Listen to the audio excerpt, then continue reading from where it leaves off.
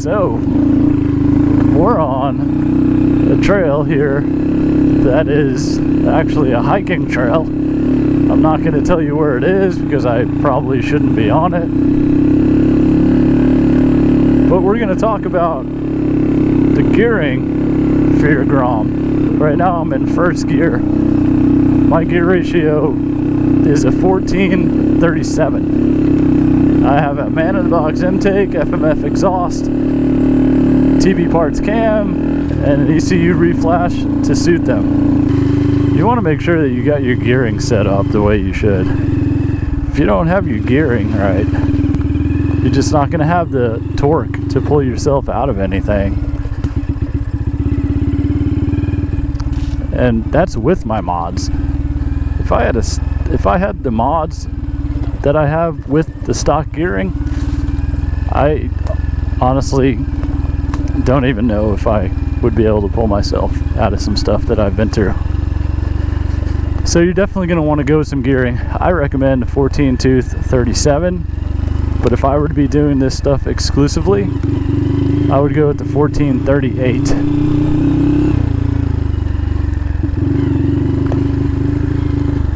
So the other items, like I said before, following up, item 1 was knobby tires. Item 2 is the gears. Item 3 is going to be some handlebars. I chose the Pro Taper KLX 110 bend.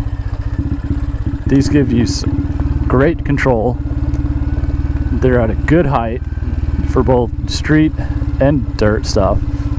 If you want to go a little bit higher, you can go to the Honda XR50 bar. Then you got to stretch your cables out a little bit. It's not really a big deal, but definitely get yourself some handlebars that will help you control the bike better. Stock Grom handlebars, they're a little bit close together, they're a little bit high. It makes kind of for a funky feel for the steering, in my opinion. The steering's almost like a little bit too quick. Movements are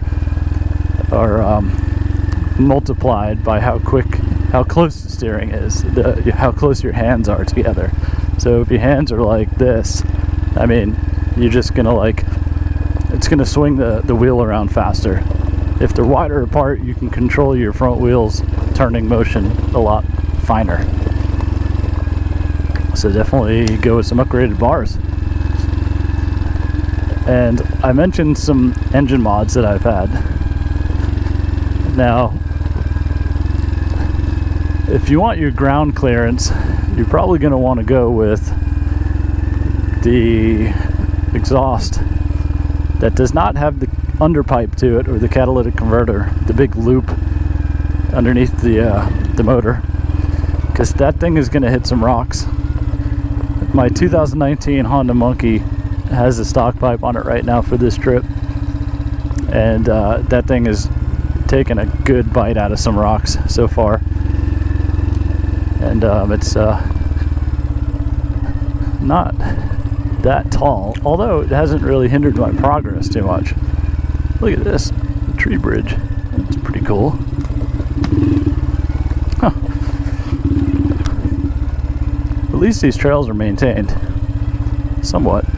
So my chosen engine mods to make my Grom an all-around beast mode Grom, whether it be trails, mini moto tracks, the occasional off-road race that I get involved with, like the Barber Small Bore or the Woodsman Cup. How could I forget that? You know, the mods that I have are about perfect in my opinion for that. So the basis of those mods is the TB parts camshaft. This is a really affordable camshaft, $69 I think. Simple mod, simple, it's easy to put in. You don't really need that many technical skills for it. And it does a lot for the power range of your bike. So the more you open your valves, the more air you let in and out of your engine. So that increases power.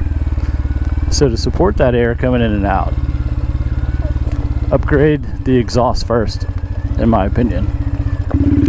Because when you upgrade the exhaust, you're getting a freer flow. You you're removing a lot of restriction.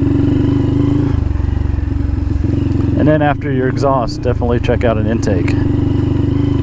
I have the Man in the Box M-Take on this. And not only does it make this bike sound pretty good, it really gives it a freer flow. Gets rid of some mass in between the bike.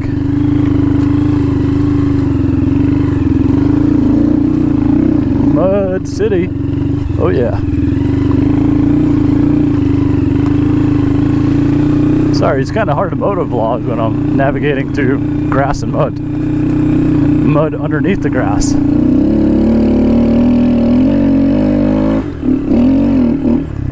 can see just how slippery that stuff is going up, and that's with the Shinko Mobber tires. We'll go through some water there.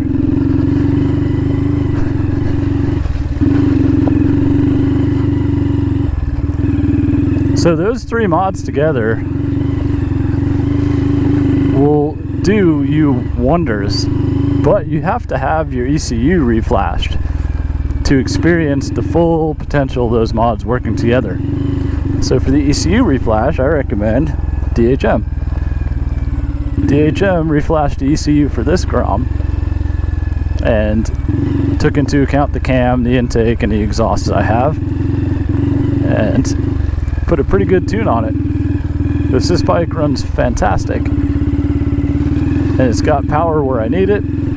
I'm chugging along in first gear right now, barely moving. And when I need to pull out of it, you know, it doesn't have instant power, but it'll pick up and go. Oh, I just slammed my exhaust there. And I have the FMF race pipe on here, so even some rocks will come up and bite you.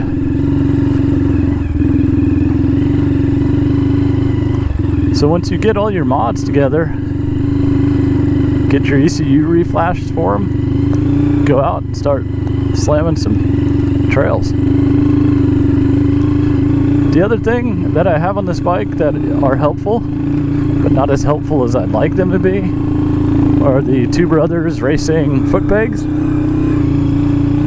These are like the off-road motocross style Footpegs. And they're good. They provide more grip, but they're really not that wide. I really wish they were like an inch wider, because my boot, like, I mean, it doesn't cover my whole boot surface, or my boot underneath it, it's only kind of hitting half of it. And that's kind of aggravating, because I'm always trying to squeeze my boots towards the middle. Hey, I think we got a creek crossing here. This might be interesting.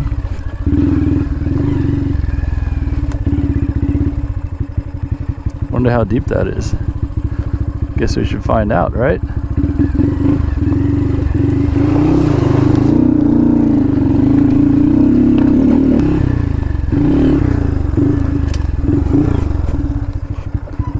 Oh yeah, shifters are good to have too when you're going off-roading, because that little bendy back thing right there is really helpful when you hit a rock or a tree, or, you know, not a tree, but a log sticking up. Because if you're on your stock shifter and you have that solid little peg there, that thing is going to bend. Taking a nice little descent here, back down to that creek crossing. Do a little wash off on the Grom again.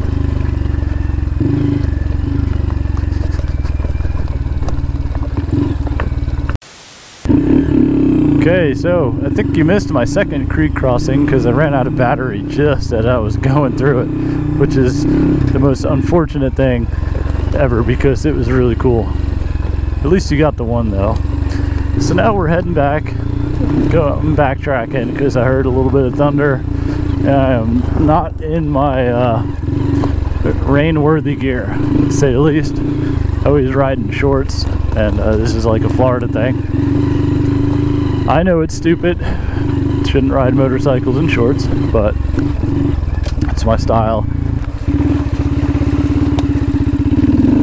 Might be wondering why I'm not blasting through those mud puddles, and that is 100% because I don't have the stock fender mud flap on here, which does wonders for blocking mud from flying up onto your back. So when you go with a what people like to call a tail tidy, or what I have is the man in the box fender delete tail light kit, you are going to get mud on your back. So it's another good thing to mention for those that want to strictly off-road,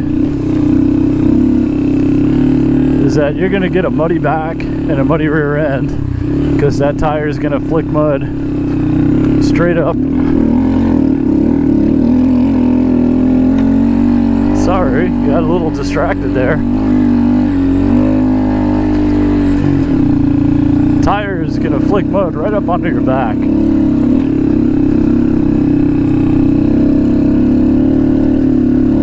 As ugly as the stock fender is, it actually does a really good job.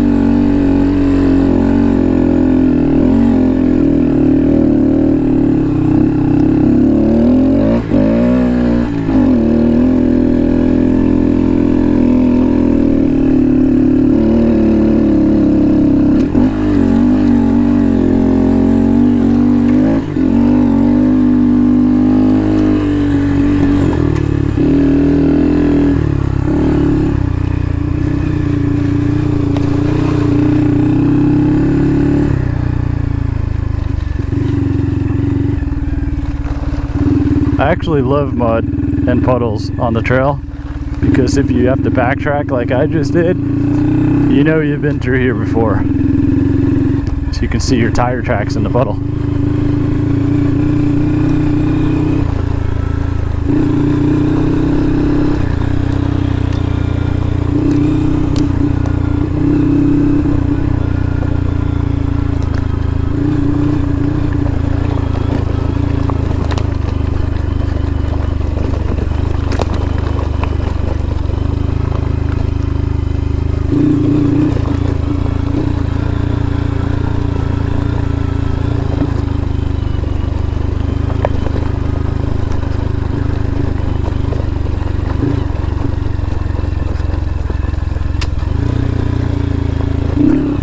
That's a good place to stop our video, right? Stop. Thanks for tuning in. Hope you guys now understand a little bit better capabilities of your Honda Grom, what you can do with it, what might be a little bit too much, but there's not much that it can't do.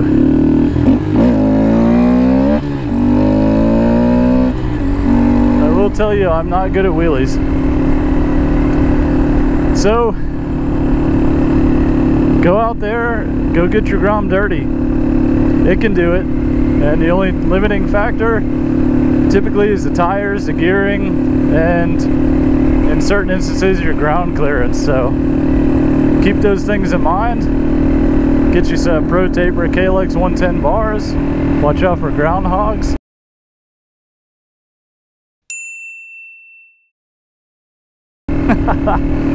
Have a good time. Thanks for watching. Be sure to subscribe if you like this content. See you next time.